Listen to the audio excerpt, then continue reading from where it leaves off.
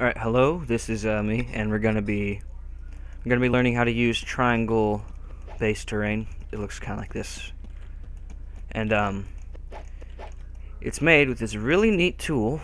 It's at first a bit frustrating, so I decided to make a video about it. Triangle Workshop tool. I don't know where it originally came from or who originally made it, but I found it on free models, and I have it in my models. My guy is GiovanniDeLazio. I'll have it spelled out in the description. And so let's get started. All right. So these are made with these little blocks called nodes, and these determine base points for your triangle. And so how you do it is you pull out the tool and press N to place a node wherever, and you get 3 of them for one triangle, obviously. And what you do is first you click on one of them, and then you press J, K, or L. And you go to the other one, and then you press K or L or whatever key you didn't use, and then the last one, boom. And then you'll notice nothing happened yet, and that's because you have to press C.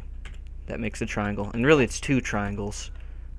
2 right triangles make it the, hold on, make it into whatever kind of triangle you need, and automatically scales. It's really neat, and there's no thickness to this really, but yeah, nevertheless it's good.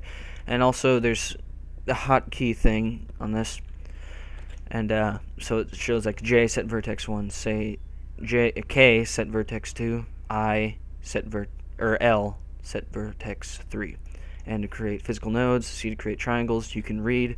And be wary of these two, because here's what's going to happen. You might accidentally press B, and then oh, you got rid of all your nodes. Now you can't connect this to this, so it won't come together nicely. And then also, if you do H, you'll remove all of your triangles, which is also not fun. I would not use the B and H keys until you're completely done on whatever project you're working on.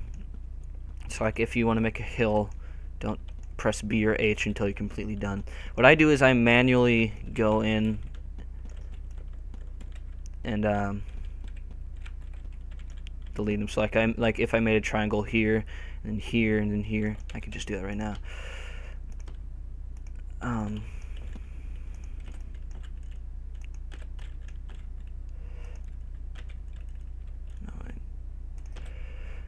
Then you don't have to use the middle one really. So I just go and manually, but I don't ever press B or H because it's evil. And also you'll notice this mask is still here, but I deleted that mask. That's because I made this while in a personal server as my actual character. Each character has their own separate model of nodes.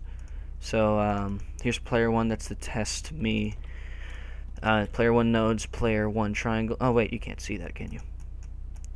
Well, in the Explorer tab, it'll have separate things. So yeah, and that has been the conclusion of the tutorial. Eventually you can make awesome things like this, or hopefully better, because this kind of looks weird. But yeah, and there you go. This has been me, and there's me. Also, join Heimdall. It's my group in Roblox, and I need people, because we suck right now.